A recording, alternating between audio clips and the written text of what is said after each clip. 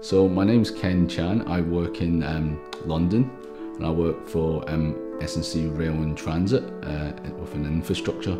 And within SNC-Lavalin, it gives me more breadth to work internationally and with different colleagues around the world, learning the culture and the working practices within those regions. And it's just a much bigger family, so the experiences are much more in depth than my previous roles.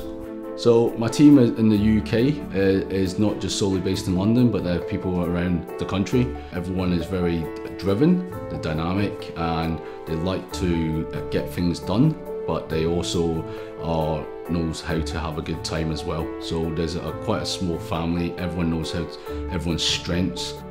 People generally are focused on getting the same goals and achieving that, and having the same work ethics is very important.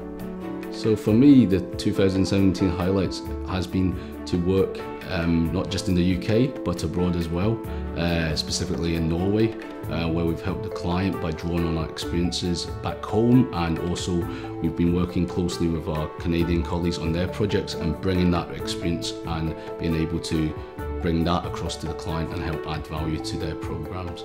So for me, it's people to thank is not just any individual, because again, we work as a team, so I really just like to thank everyone at SNC-Lavalin.